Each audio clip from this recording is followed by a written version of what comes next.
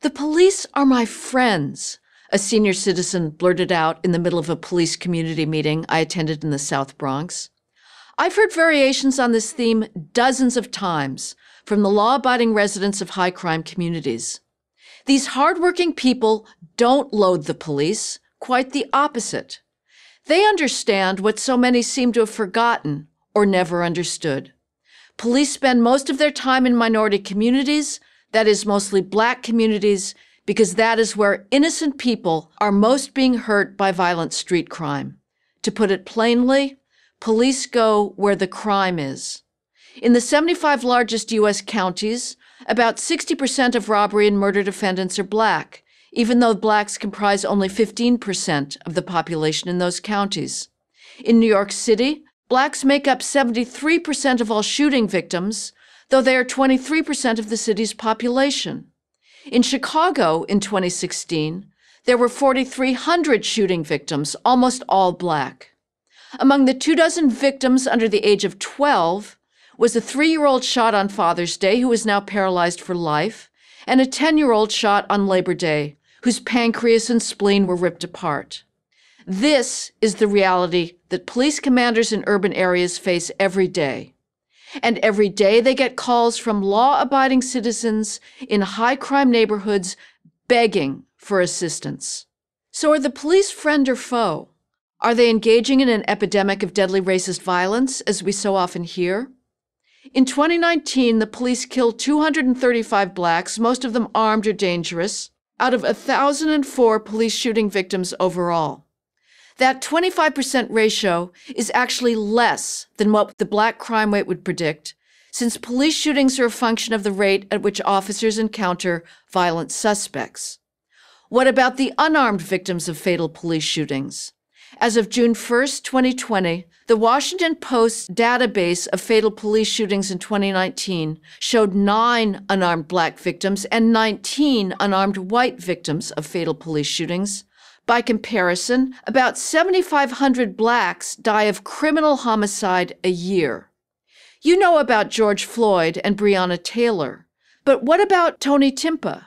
In 2016, 3 Dallas police officers held the handcuffed Timpa, a white man, on the ground for 13 minutes with a knee to his back, while he pleaded for help. His death was ruled a homicide caused by the officer's physical restraint and by cocaine. The point here is not to justify police misconduct, but to rebut the claim that questionable tactics occur only or even disproportionately in the case of Black suspects. Indeed, it is premature to conclude that the killing of George Floyd was a product of racial animus at all, as opposed to poor training and the officer's unfit temperament. Ideally, officers would take no one's life in the course of their duties. But in light of the number of arrests that officers make each year, around 10 million, and the number of deadly weapons attacks on officers, 27 a day, it is not clear that 1,000 civilian deaths, the vast majority occurring in the face of potentially deadly attack, show a law enforcement profession that is out of control. Can police methods be improved?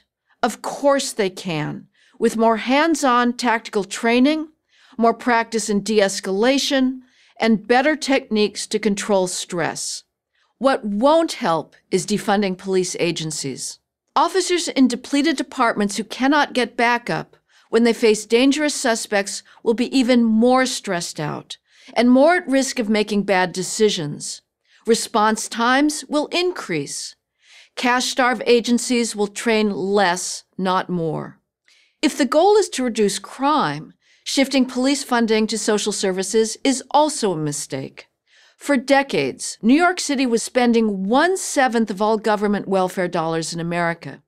Yet crime started falling in the city only when the NYPD adopted the data-driven policing that has now become the norm across the country, sending officers to the areas where they are most needed. That norm is now threatened. Sure, there are bad cops of all races who must be removed.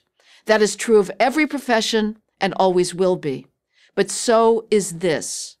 The overwhelming majority of officers are motivated by a desire to help the most vulnerable among us. Police are not the problem. Racism is not the problem.